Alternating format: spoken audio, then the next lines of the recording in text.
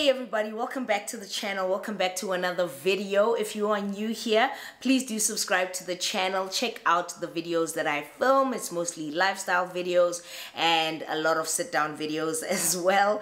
But thank you for being here. And if you can see in the title down below, we're going to be talking about sexual hygiene today, because this is something that I get asked about a lot as well. Please do an updated video on feminine hygiene. Please do an updated video on sexual hygiene and all of that. So, well, sexual hygiene is the first time I'm doing it, chat.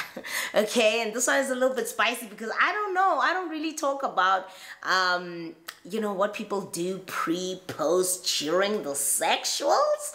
But we're going to talk about it. We're going to talk about it. We're grown-ups here. We're all grown here. So I'm just going to make a disclaimer. If you are not above 18, please do not watch this video. And if you are mom and you are sitting with diteboho le tabo le dieketseng, if you're sitting with your children, do not watch this video. Please don't watch this video. So welcome to the channel. Please do subscribe to the channel and also follow me on my social media. I will link all those things down below and I'll also feature them throughout the video. We're going to be talking about sexual hygiene. Let's get into the video. So sexual hygiene is really important if you are somebody who is currently sexually active. And if you have been for the past couple of years or number of years and you've been sexually active, you know that there are things that you're going to develop or learn along the way that will help you in terms of your sexual hygiene and making sure that everything is flowing all right with your petunia downstairs, and making sure that everything is okay when you go into the bedroom and when you do what you do in the bedroom and after you do what you do in the bedroom. Maybe you're doing it in the kitchen, chat. Maybe you're doing it in the kitchen. Maybe you're doing it on the sofa, in the lounge. I don't care where you're doing it. In the park, in the car.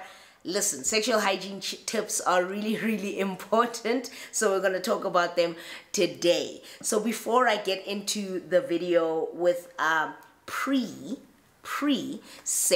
sexual hygiene tips, I'm going to make sure that I mention these two things. Okay, so please, sex must be consensual. Okay, because if it is not consensual, none of what I'm talking about today is going to matter. So please make sure that if you are having sex, it is consensual. This is when these hygiene tips are going to come into play for you and for your partner. And if it is not, then you shouldn't even be watching this video because you've got bigger problems to deal with. Okay, if you are having non-consensual sex, you've got bigger problems to deal with. All right, let's just make that clear. Okay, so pre-sexual hygiene tips that I would recommend, or that I've written everything down, child. I always write things down. So pre-sexual hygiene tips that I would recommend. In an ideal world, we would like to freshen up or potentially even shower or take a bath before sex commences. Any form of sexual anything. Not only just the intercourse, but there's other things that happen before sex happens, you know? There's the foreplay, you know, you're gonna bamba, you know, you're gonna hold, you're gonna play with things, you're gonna do the things. So in an ideal world, we really would, you know, it would be lovely if one could take a shower or take a bath before sex commences. But a lot of the time, you know, things get spiced up, you know, you can't, maybe you just, it's a late night out, you litty, it's you and your boo, you know what I'm saying? Or you're in the car, or you're in a lift, or you're in a whatever. You know, you're trying to spice things up. You're in the park and everything. Hey man, what you do and where you do your sexual business is none of my business. But in an ideal world, freshening up before sexual intercourse is something that I would highly recommend. So sometimes we cannot shower. Okay, and I understand that point, but that's why there are things like intimate wipes or refresher wipes, or just go into the bathroom, baby girl, and just, you know, just wipe down with a warm cloth and just wipe down your, you know, your hoo-ha, wipe down all your bits, you know, your female bits, your bum, your anything that where sex is gonna happen. Wipe it down. Okay, just freshen up. And what I love is Lilith has intimate wipes. I know Summer's Eve also has intimate wipes that are really, really great, that can be used by the men and by women as well. So men also have their own intimate wipes, but it's really, really highly recommendable that you pick up some intimate wipes, especially if you're somebody who is sexually active. I really highly recommend that you pick up some sexual wipes, chat. There's a lot of sexual, a lot of that happening. I really recommend that you pick up some intimate wipes. Another thing is wash your hands. Now, I'm going to say that because this is really, really important. Hands carry germs. We know this. We live in a period of Covovotron. We live in a period of Transformatron. We know how hands make things travel. Okay, and I really want to emphasize this, especially with people with long nails. Really, really important that you wash your hands thoroughly before you get into the business of the day, of the bedroom, of the zanga. Before you do all of that, I really highly recommend that you wash your hands and you make sure that the space in between, like this little tough space in between your nails, you wash that out, because we don't know where your nails are gonna go. We don't know where your fingers are gonna go. You know what I'm saying? So make sure that you wash your hands so as to protect your partner and yourself from getting any kinds of infections or any kinds of irritations and anything like that. So pre-sex, what I would definitely recommend is that you wash your hands and you freshen up your body so that you are ready. Right, you're ready, and that there's no lingering bacteria. Again, something else that I would always recommend pre-sex, if you've got the time, but this is just a consistent one right throughout, shave. I feel like if you shave, I mean, look, we have a group of people in the world. We have a group of people in the world who don't want to shave. They don't want to shave their armpits. They don't want to shave their putang-tangs. They don't want to shave their legs, arms, whatever. It's fine. There are certain people who do not want to shave, and each to their own. But if you are somebody who does shave, I highly recommend that you just trim it up a little bit. You know what I'm saying? It doesn't have to be completely Brazilian wax. It doesn't necessarily have to be completely baby's butt cheeks, everything smooth, but just trim it up a little bit, because people's mouths are gonna go there. Okay? People's mouths are gonna go there. Oh my God, I can't believe I'm saying this shit. People's mouths are gonna go there. People's tongues are gonna go there. Things are going to happen. People's hands are going to go there. So please, if you could try and maybe just freshen up and also maybe trim it up a little bit down there, that would be great. You don't have to be Brazilian waxering, but trim it up a little bit. That would be fantastic too. Okay? Okay. Hey. Now, during the sexual intercourse, this is each to their own. I would highly recommend that you wrap it up. Wear a condom if you can. This is helping us, you know, not entertain things like STDs and STIs. Wrap it up if you can, whether male or female. Wrap it up if you can. I really would highly recommend that you do that, especially during the sexual intercourse. Again, if you're somebody who uses toys, during sexual intercourse, make sure your toys have been washed and they have been sterilized. Sexual hygiene is really, really important. And toys,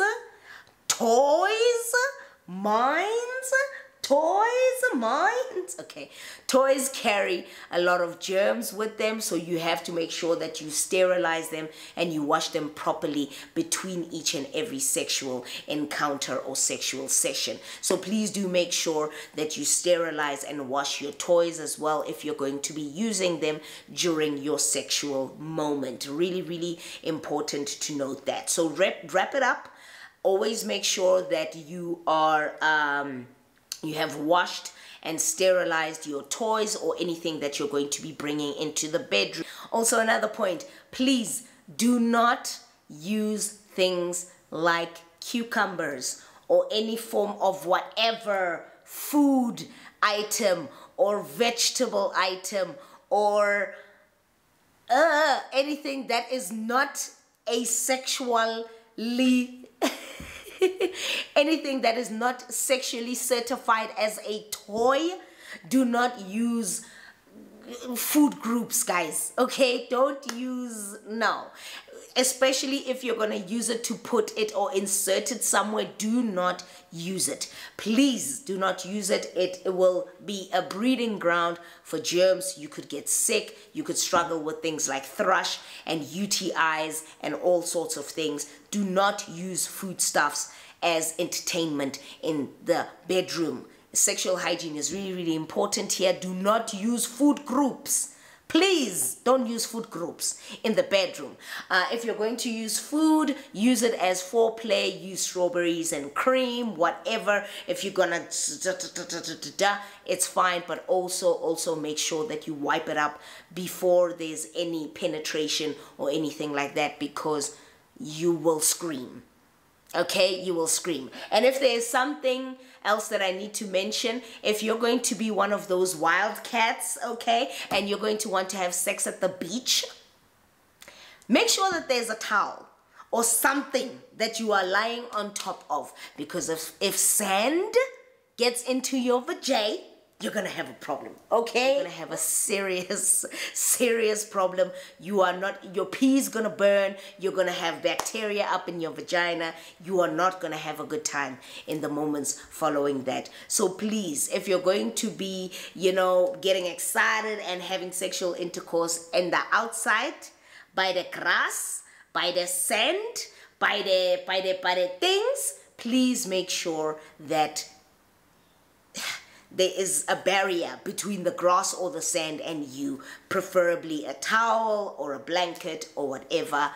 Really, really important. Really, really important. And then another point that I have to mention is always front to back when it comes to your sexual positions. Always start with the front and then end with the back. And the reason why I say this is because if you're somebody who enjoys anal sex, okay, we're gonna say it. If you're somebody who enjoys anal sex, do not ever have anal sex first and then he just takes it out and he sticks it in the front. Especially if you're a female, you are going to have a problem. You're going to have thrush. You're going to have a UTI infection, well, a urinary tract infection. You are not going to have a good time following that. Okay, so if you're somebody who enjoys anal sex and you have a good time with it, always start in the front and then move to the back. And preferably, before you move from front to back, whether you're wearing a condom or not, either or, if you are wearing a condom, if he takes it out from the front, please change the condom before you put it in the back, and vice versa, please. And if he doesn't, or if they don't, then make sure that you wipe down first before you move from the front to the back or back to the front. But highly always recommendable that you start in the front and you take it to the back, okay? If you enjoy.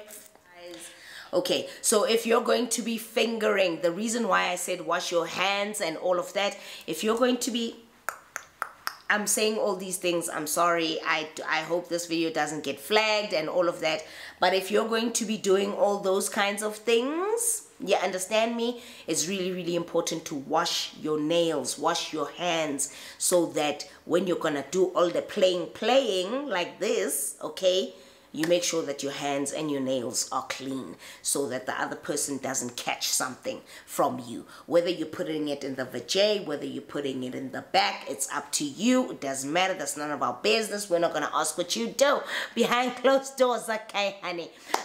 You just need to make sure that you have washed your hands, okay? Wash your hands. Make sure that the person you are playing around with is protected, and so are you, okay? Okay. The next point I'm going to make is post-sex. Now, at this point, if you've been sexually active for a while, you will know these points, okay? You will know these points.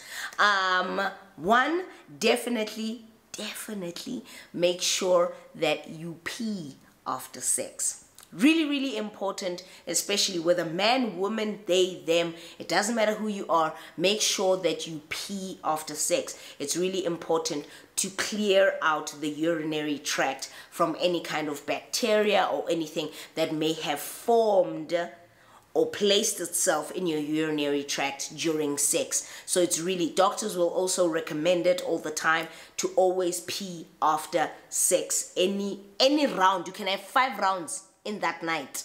Pee, pee, pee, pee, pee. Pee after all of those rounds. It is really, really important so that it keeps your urinary tract clear of bacteria. It doesn't always guarantee it, but it's highly recommendable that you pee after sex. If you are somebody who has sex regularly, or you live with your partner and you have sex every single night and all of that, please change out your sheets. Okay, please change out your sheets, because certain things land up on the sheets, right? You know what I'm saying? And that is also a breeding ground. That becomes a breeding ground for bacteria and all of that. If you do not want to change out your sheets, always place a towel, or if you ain't trying to change out your sheets every 2 days, child, always place a towel or place something so that you know that the bacteria just falls onto your juices. Yeah, you make sure that your juices, his juices, all of that falls onto the towel, and then the towel can be thrown in the wash.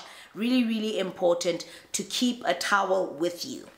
Have you ever noticed when you're growing up and you see your cousins, or you see your parents, or it's very unfortunate if you see your parents being intimate, but and you see that there's always a towel, or they'll take a towel and they go into the room and they close the door? It's really, really important to have a towel.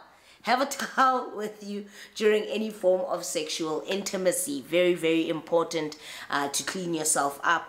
Also, post-sex, go and wipe yourself down. After you pee, wipe yourself down. If you know that you're not going to have another round, and you're pretty much done for the evening and you're going to go to bed, then wipe yourself down. Another thing that I also recommend is do not wear underwear. If you're not going to be, I know this is sounding a little bit crazy, but hear my chat, okay? If you're not going to be having any more rounds after that, do not wear underwear. Give your lady parts time to clean out with your juices and all of that, whatever is coming out of your vulva, out of your vagina on the inside, not just the vulva. Whatever is coming out of, sorry, that's my, what's this thing? Power bank. So give your body the time to clean out and get rid of whatever is coming out of your vagina, vulva, anything that's coming out of there. Try not to wear underwear when you are done. Because if you're wearing underwear and it sticks to the underwear, and that's constantly as you're sleeping rubbing up against your vulva and all of that, that might also be a breeding ground for germs or bacteria. So try not to be wearing any underwear. Just let it flow, baby. Let it flow, let it flow. Yeah. Also, that's pretty much it from me. And then the generic points that I'm going to add that everybody who's sexually active is probably familiar with at this point: see your gynecologist regularly.